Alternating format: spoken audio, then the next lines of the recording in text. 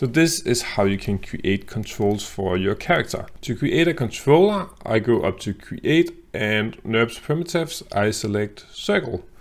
The circle is either placed here or you have to drag it in. With this circle selected, I select the main joint and I press P, which parents the circle underneath the joint. If I press F, I can see out here in the outliner that it's underneath this. I can then zero out the controller out in the channel box over here and press enter. So I select all of them and press 0 and press enter. That means now if I press 4, I can see through my mesh and I can see that it's placed right in the center. It also has an orientation that is a bit weird compared to what we want. What I'm then gonna do is press Shift P and that unparents my circle. Out here in the outliner, I can see that we have a rotation in the Y. I'm gonna zero that out because that straightens it up compared to the world. And it's okay to have a little bit of an offset, but it's gonna make it way easier to animate on. And then I'm gonna go up here and you see these 3 small icons. I'm gonna press the last icon and that's gonna enable me to edit the shape. If you don't see those points, you have to right click on it and select Control Vertex.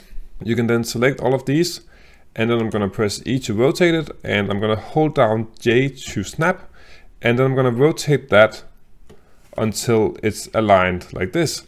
And now I'm gonna scale it up while being in this mode. So you can see this is gonna be our control and it's starting to look like it. I'm gonna select these 2 points now and I'm gonna scale it in a little bit just to give it a little bit of a cooler shape. And now I'm gonna right click and go to object mode. And you see this is our control, and if I press 5 or 6, with 6 I can see the texture, I can see we made our first control. Now the issue is that we have these attributes out here. We don't want those, we want everything to be 0, but it doesn't have the same as our joints have. So enable to make this become 0, what we're gonna do is we're gonna select the curve and press Ctrl D to duplicate it. So now we have 2. I'm gonna right click in the empty area in my outliner and I'm gonna press shapes.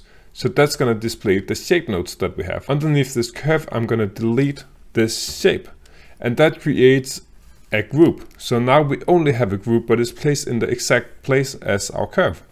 If I then take my curve and middle mouse drag it down into the group, you can see it became zeroed out. And that is how you create your controls, which is quite cool. So I'm gonna call this main underscore control underscore CTRL for control. This one I'm gonna call main underscore C group.